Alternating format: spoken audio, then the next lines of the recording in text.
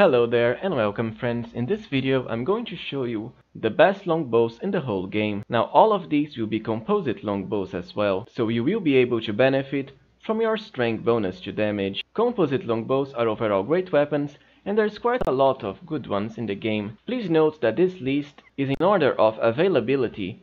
Now the first longbow of note that you'll probably find in the game is the Wicked Longbow. It does have a rather unique effect that can curse the enemy whenever it confirms a critical hit and the enemy fails a will saving throw. This effect is more of a bonus really, as I'm not sure you will be able to proc it a lot of times. I would say the main benefit about this bow is that it comes with a +2 enhancement very early during the game. To find this longbow, simply head to the Market Square area in Kenabres during Chapter 1, then enter a house. Inside the basement there, you will face a shadow demon. After it's defeated, you will be able to loot the Wicked Longbow. Delamere's bow is another very powerful longbow that you can find at Chapter 3. And very early, by the way, all you have to do is head left from Dresden until you hit the Temple of the Good Hunt.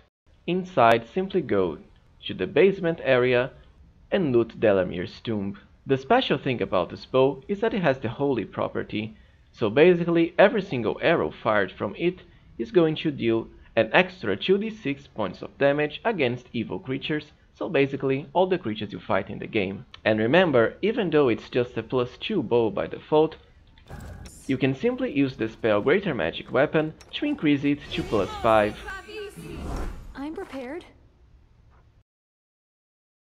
So basically it's going to be useful even to the end of the game.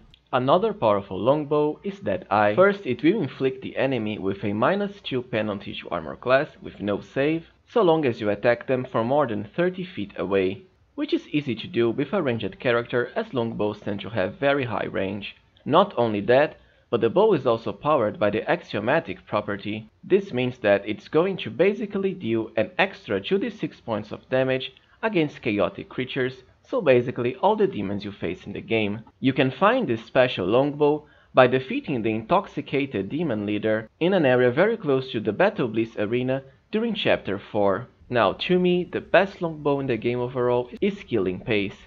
This longbow has a very unique property that allows you to add half your ranks in mobility as competence bonus to damage. You can only really find it during Chapter 5 by meeting the Skeleton Merchant on the world map. By the time you can get this bow, you will most likely have close to, if not already 20 ranks in mobility, so basically it's going to be a +10 to damage, a quite big effect. Now you might notice this damage doesn't really show on your character sheet, but it is going to be applied in combat. It's going to be especially useful when you consider how powerful it combos with the Many Shot ability. For this ability, the more enchantments and added damage to your longbow, the better for your first shot. Well, so this was it. I hope you've enjoyed this video, and as you can see, you can find pretty powerful longbows on Chapter 1, Chapter 3, Chapter 4, and Chapter 5, so the progression is pretty good. Thank you for watching, and please remember to support the channel if you can. See you later, friends.